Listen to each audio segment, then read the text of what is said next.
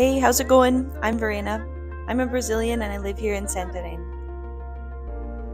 I serve in many ways with PAZ International. I'm a dentist and I help with the healthcare teams. I also assist with the logistics of international teams, and I am a part of the Difflin leadership that trains young people all over the Amazon basin.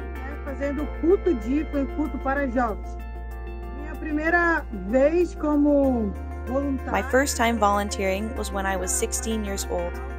I served as a part-time volunteer for the first 16 years, and then the last 4 years I've been working as a full-time missionary. So it has almost been 20 years that I've been serving here now in the Amazon with PAZ International.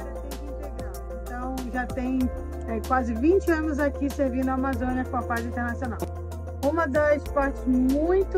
One of the most difficult parts of our ministry is getting more workers, finding people who have a passionate heart to serve and give themselves to this challenging life.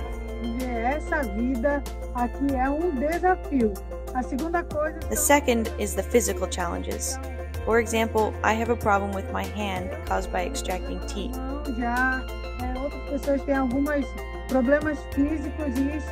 For some, they find it difficult to live on the boat, sleep in hammocks, and carry our heavy equipment, but we do it with a lot of joy in our hearts.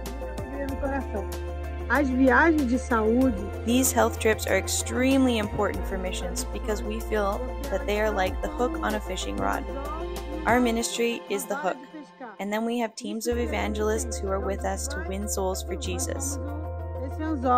E aí tem os evangelistas que vão puxando as almas para Jesus. Nós sentimos que nós somos a isca para pegar pessoas. We are here to bring people to Jesus, but the Bible also says that we have to take care of people's physical needs.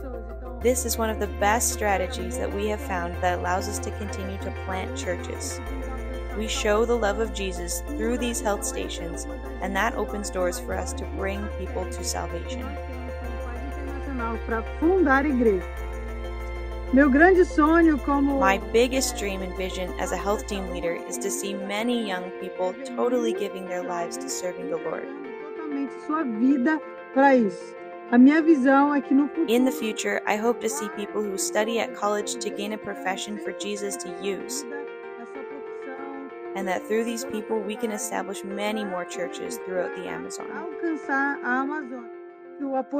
Financial support is so important because you can imagine how expensive healthcare is in the city, so bringing healthcare to the Amazon is also expensive. We always want to bring the best and do our job with excellence.